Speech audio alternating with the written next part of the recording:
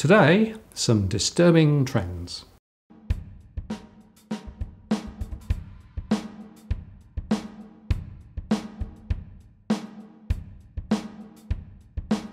Hello again, I'm Martin North from Digital Finance Analytics. Today I want to look at fresh data on wages, US bond rates and insolvencies in Australia. First, yesterday, as we discussed, the RBA said that the trajectory of income growth was uncertain, and in fact they were less bullish than previously. And today on Q, the latest ABS data on wages growth showed a further fall compared to last time. In fact, you can mount an argument that the federal budget is already shot as a result. In the March quarter, the seasonally adjusted wage price index rose 0.5% and 2.1% through the year. Seasonally adjusted private sector wages rose 1.9% and public sector wages grew 2.3% through the year to March. And in Victoria and Tasmania, they both recorded the highest through the year wage growth of 2.3%, and the Northern Territory recorded the lowest at 1.1%. And in original terms through the year, wage growth to the March quarter ranged from 1.4% for the mining industry to 2.7% for the healthcare and social assistance industry.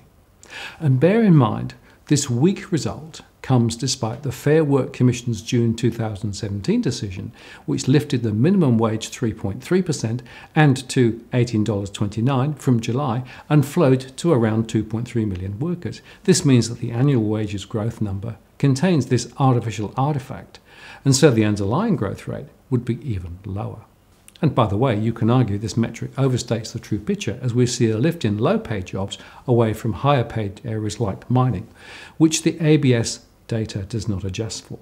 For comparison, the average compensation for employees from the national accounts, which is to December 2017, is tracking even lower at around 1.3%. Either way, wages growth is looking pretty sick, and there is no evidence of any sort of rebound so far. Next, we turn to US government 10-year bond yields, which rose to their highest level since 2011 yesterday, and the 2-year yield hit its highest since 2008 as traders continue to price in a faster pace of rate hikes from the Federal Reserve this year. The yield on 10-year US Treasury notes rose to a high of 3.095%, the highest level since August 2011. And bond yields move inversely to prices.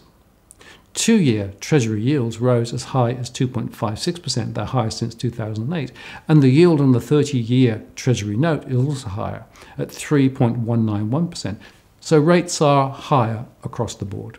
These yields were boosted after a report on US retail sales for April indicated that consumer spending is on track to rebound after a soft patch in the first quarter.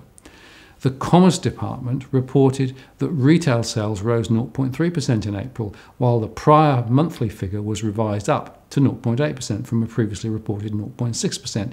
And in fact, yields have climbed higher since the Fed said in its May meeting that inflation is moving closer to its 2% target. The Fed raised rates in March and projected 2 more rate hikes this year, although many investors see 3 hikes as possible. And US mortgage rates also moved higher. Here is the latest chart showing the cumulative rises in recent months. So more pressure on local bank funding rates are ahead. And finally, the Australian Financial Security Authority released the personal insolvency activity statistics to the March quarter 2018.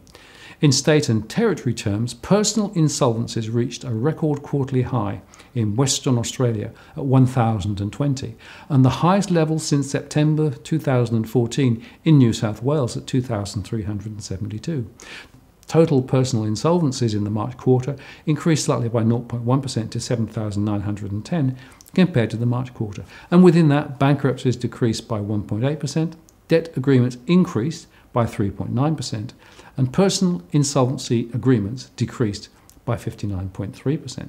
Quarterly total personal insolvencies remain below the historical national peaks reached in 2008-9, where more than 9,000 personal insolvencies were recorded. But interest rates are now lower, and employment is also below that in 2009-10, so the insolvency rates are significant and yet another sign of stress in the system. So standing back, income growth is to remain contained, as expected, and against a backcloth of higher US rates, which will flow onto higher bank funding costs here. So expect to see even higher levels of mortgage stress and personal insolvencies in the months ahead. These are not signs of a booming economy, at least in my book. If you like what you've seen here today, please like the post and add a comment or a question. I read them all. And if you want to join the growing band of subscribers who receive alerts when we release new posts, do subscribe now. And if you've already subscribed, many thanks. I really appreciate your support and participation. I'm Martin North, the Principal Analyst at Digital Finance Analytics. Many thanks for watching, and I'll see you next time.